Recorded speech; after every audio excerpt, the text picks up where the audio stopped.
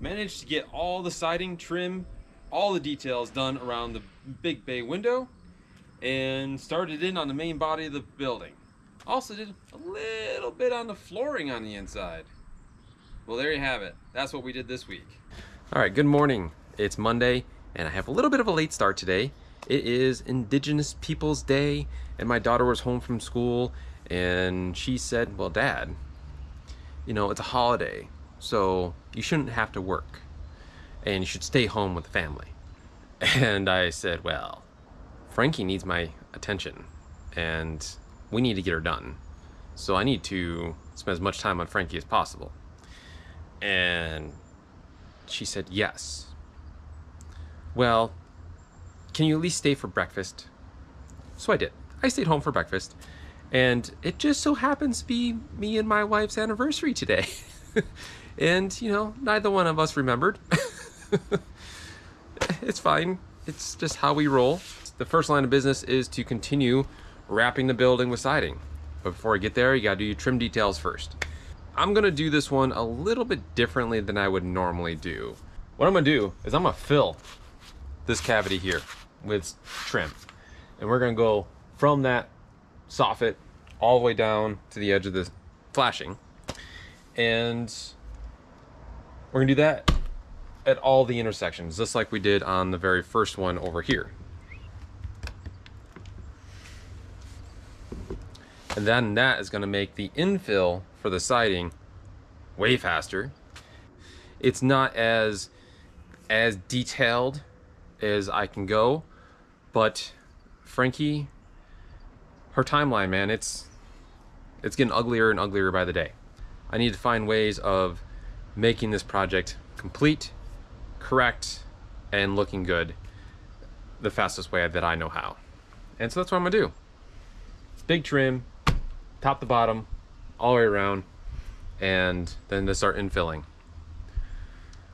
So I think today we should be able to get the 3 corners and maybe even start infilling. I think so.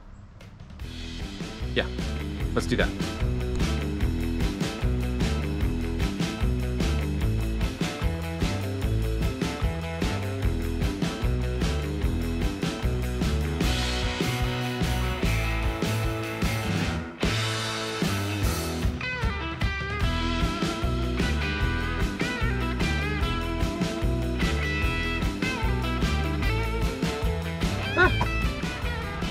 I just dropped my glove. Well, good morning. So this morning we're gonna start out with doing a bit of a flashing detail that really needs to happen in order to protect this front bay window. And it's a little unique. It's something I do on a normal basis when it comes to a roof intersecting a head wall. But this is even more important. So let me show you what's going on. So we have this roof that we finished up last week, and we have this window that's right there. So basically this is only a problem during the spring thaw, but when snow collects here and it melts off, it's gonna shed right towards this window. And in last week's episode, we did see how splashback from this upper roof did splash onto this window, and we'll correct that with gutters. But for this one time of year when the rain could, or not rain, but the snow melt could come down here and land on the trim work and or the window, we're gonna put this little guy in, just like that, so that it deflects the water away from. Now I have the white side out because when you look at this, you're gonna see it from inside of the window. So I want the color side going that way. So we'll get that snaked in there after I finish putting this trim detail in.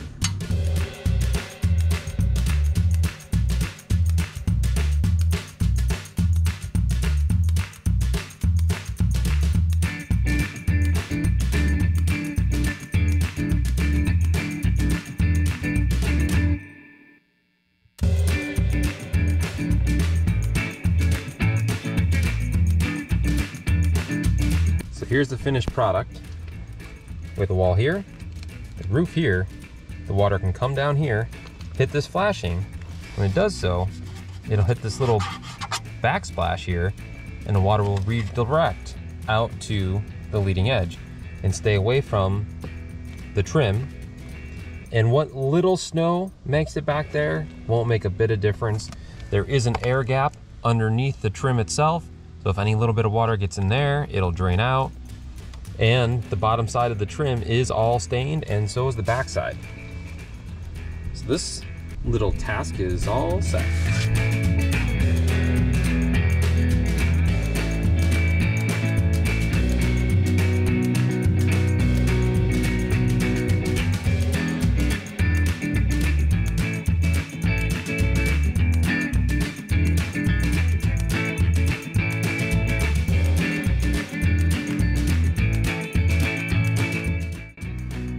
Bright this morning.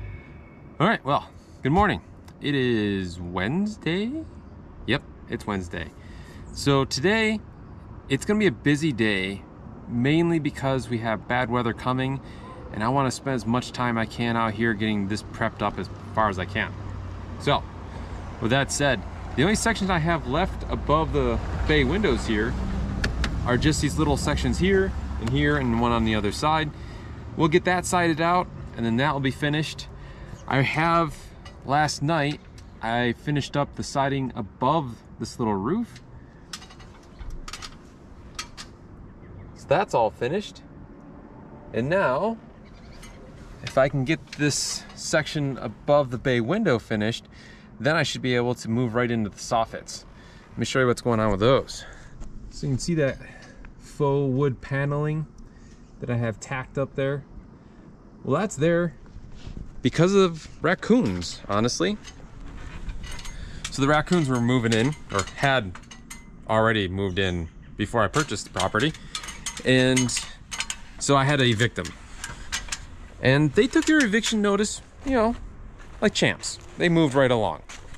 That left these giant holes in the soffits that I just took the paneling from inside that I had to rip out anyway and tacked it up there to cover up the holes. So today's mission will be to get all that torn apart, repair any other damage, and rebuild those with just plywood. We're gonna keep it simple on this one. You know, normally I like to do tongue and groove with recessed lighting and all that fancy stuff, but nope, not on this one. Man, that tree is still just absolutely beautiful. All right, well, I'm gonna knock out this siding up above that window and we can get going on this thing.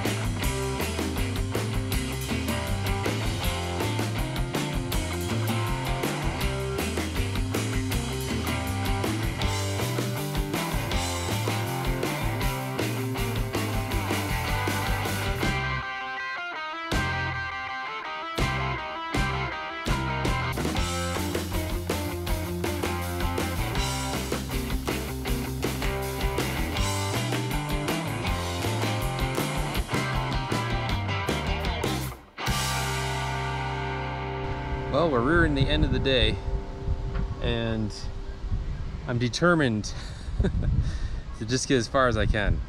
I'm really running out of steam here. But yeah, anyway, you see on this lower roof, I had replaced the fascia boards on it, you know, back when we replaced the roof. And I had to go, you know, take care of business by taking care of some customers. So I never got around to doing the fascia board on the upper roof. Well, it's about darn time. So I've got my pick way up here nice and high so I can get up here, thanks to Tom, my neighbor, helping me getting this thing up here. I can do just about everything by myself. But certain things, like lifting this giant pick, it is just hard. So I'm grateful to have help where I can. Last time it was the septic guy, this time was Tom. Yeah. Anyway, I'm gonna get to putting this on, and hopefully I can get out of here at a reasonable time tonight.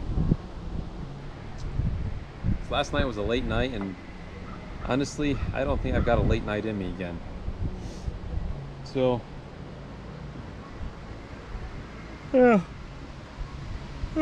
goodness, sorry. Yeah, stop talking, start working. Okay. Well, working as tired as I am has caused me a problem. You saw I tried to get the fascia board up in there. Well, it didn't go because I didn't remember to check for the nails that go through the sheathing into the fascia board. So I've got all those bent out of the way, and now I should be able to get this going. Let's try it again.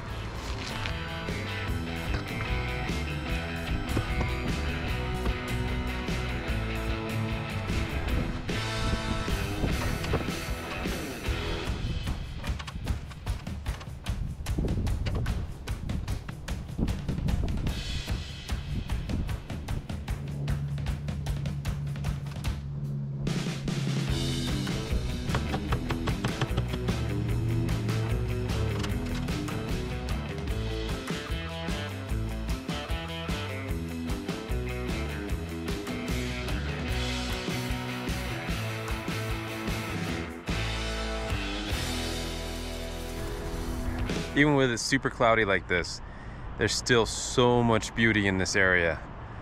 This is really, and I'm even saying this at the end of a day, I'm completely exhausted, and I'm still taking a moment to just enjoy this area.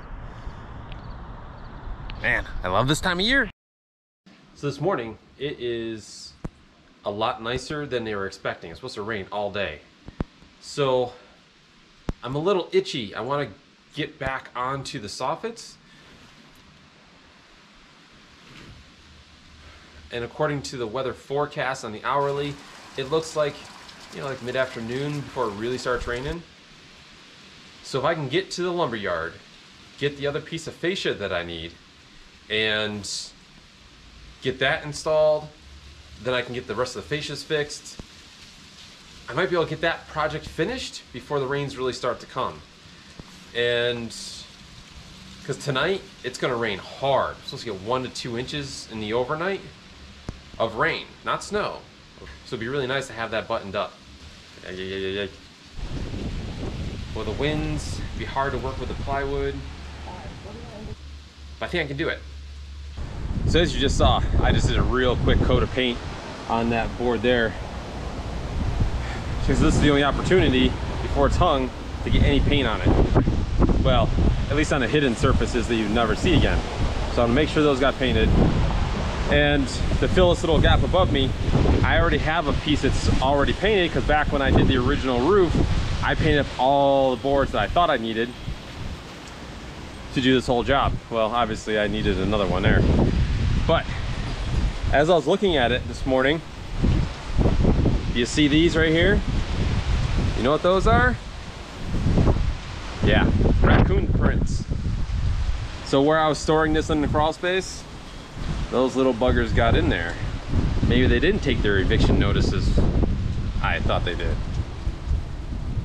Do a little investigating in that and make sure they're not there, because this has been down there for it's a good long time. They very well could be gone again. All right, let's get this hung.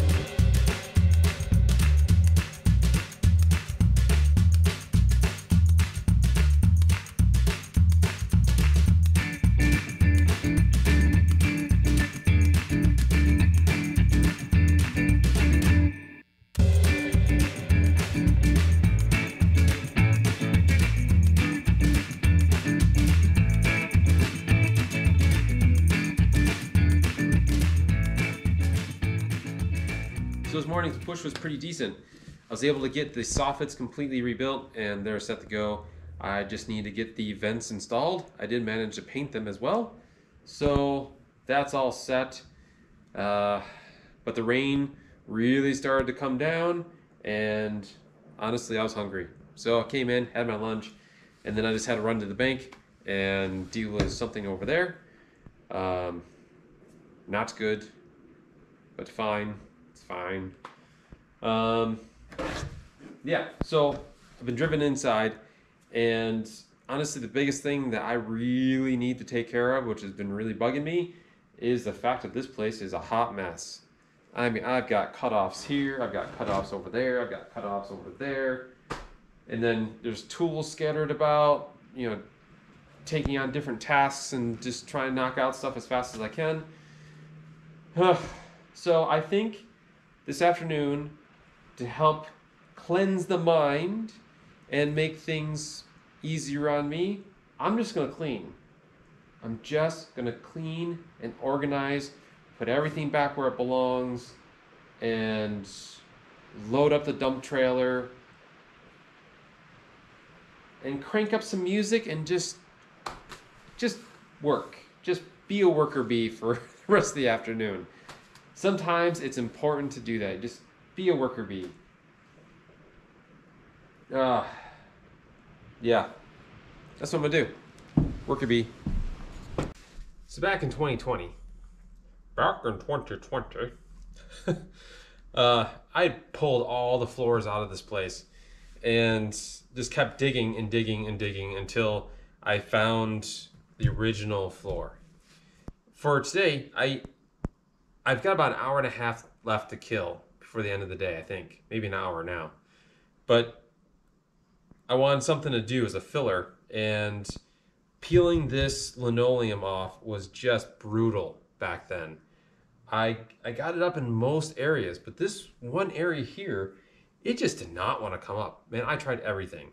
A chipping hammer, just a regular putty knife and scraping it. I used a big butane torch, or propane torch. Yeah, propane torch. And I tried heating it up and peeling it off. And that didn't work. I ended up just catching the floor on fire. And yeah, I tried everything. I even tried scraping this on the coldest day of the year to see if that helped it. And then I tried using the torch on top of that to see if it helped it. Nope. Nothing I tried. And then I had to do an epoxy floor. And I wanted to smooth out the epoxy floor. And I came across this little guy here. And this is called a Dyma brush. It attaches to your grinder, right? It has little replaceable blades. It's a really, really neat setup. And so after I did that epoxy floor, I brought this grinder up here and I tried it. And sure enough, man, it works pretty slick. It's loud, it's super dusty, and not the easiest thing in the world, but it does pull it up. And yeah, so that's what we're going to do for the next hour, is just grind on this. Why not, right?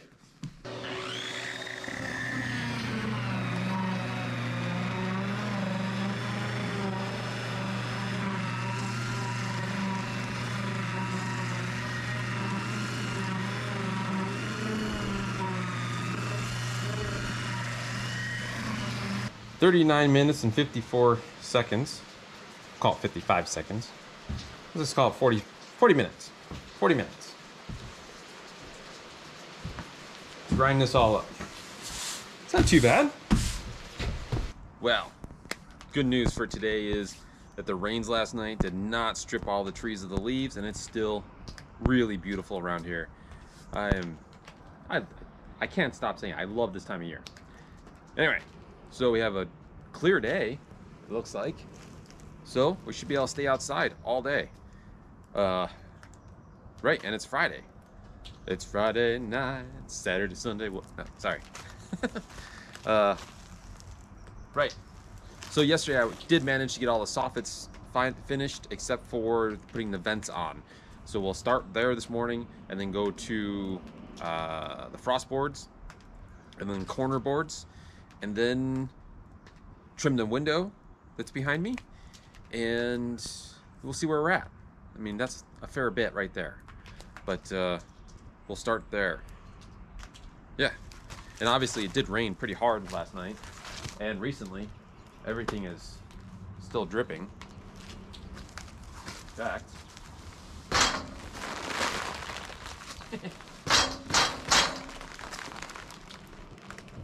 yeah, it's a wet one. So I've decided to start out by painting this morning, actually.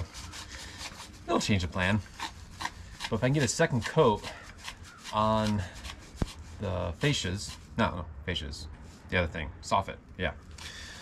Then when I hang the vent strips, then I don't have to worry about cutting in next to the vent strips. Not like it really matters up there. Nobody ever looks at soffits. Well, not entirely true, but you know what I mean. All the things to look at in front of this building, it's gonna be the last thing, but it's still an opportunity. My problem is, you know, everything I own is used. So there's a bunch of paint buildup on this. Went ahead and just sanded that off. Now I'll squirt a little bit of WD-40 in here. Because when painting, nothing's more irritating than a roller that sticks. So throw a little bit of WD in there. Work that in.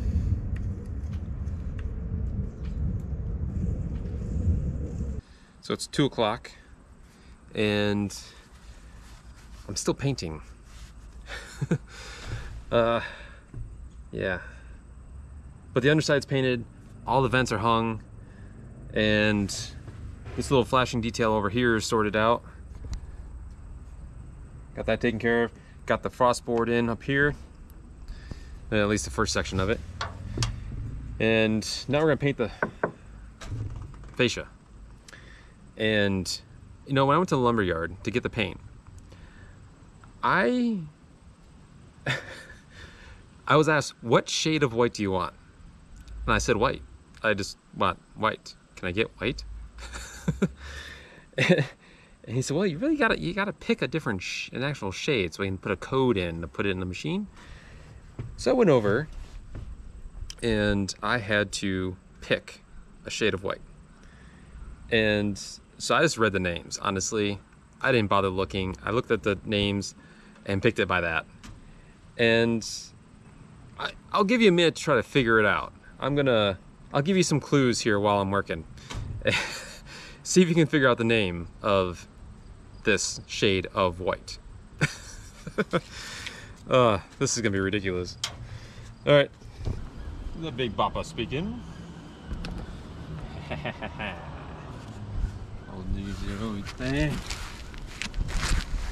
What? What? Oh, baby, you know what I like. Chantilly lace has a pretty face, ponytail coming down, a wiggle and a walk and a giggle and a talk. Made the world go round. Nothing in the world like a big-eyed girl. And that's so funny. Make me spend my money. You're real loose like a long-necked goose. Oh, baby, that's what I like. Chantilly lace has a pretty face and a ponytail hanging down, a wiggle and a walk and a giggle and a talk. Made the world go round, round, round. Nothing in the world like a big-eyed girl. That's so funny, make me spend my money. You're real loose like a long-necked goose. Oh, baby, that's what I like. Will I what? Oh, baby, you know what I like.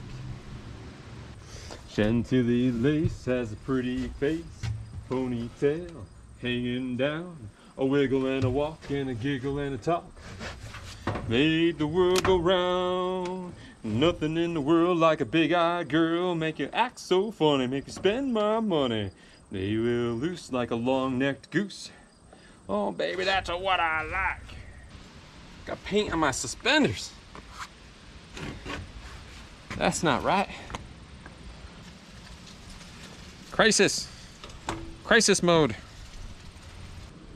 What's that, honey? Pick you up at 8. Don't be late.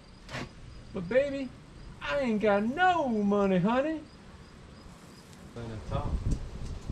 Make the world go round. Nothing in the world like a big-eyed girl. So fun to make me spend my money. And this segment was brought to you by Benjamin Moore and their unique way of naming products. Not really. Yeah, I'm not sponsored. But it was fun picking this and then having that song instantly pop in my head. So, if you are interested to know what the name of this product is and the code for it, I'll share at the very end of the video.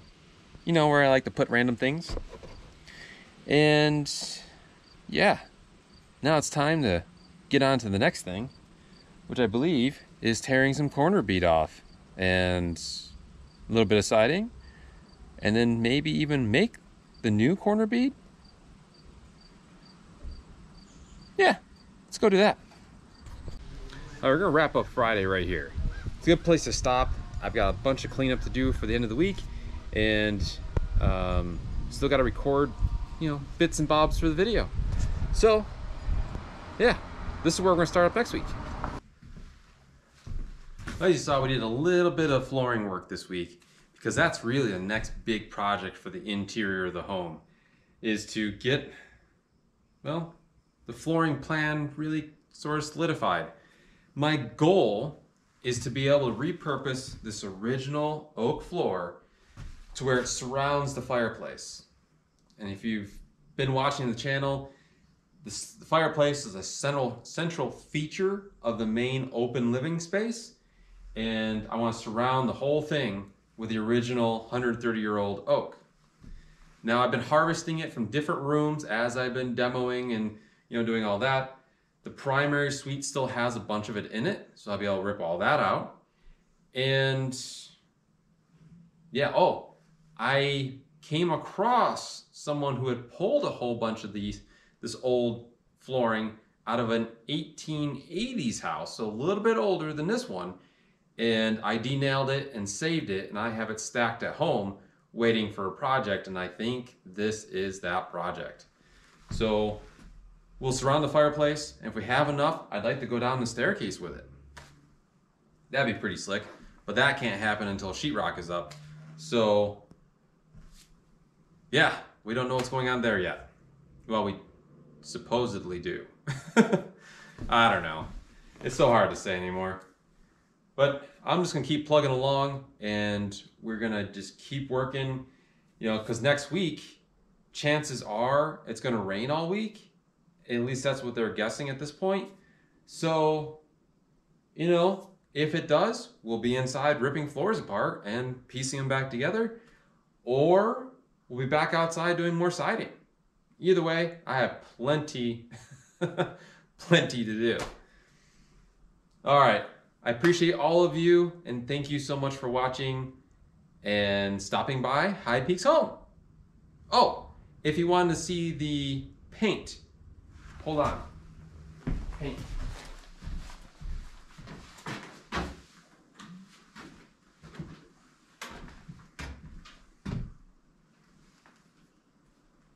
Chantilly lace had a pretty face and a ponytail, a hanging down, a wiggle and a walk, and a giggle and a talk. Makes the world go round. Nothing in the world like a big-eyed girl, and acts so funny, make me spend my money. All right, there she is, Benjamin Moore, Chantilly lace. Code number 2121-70.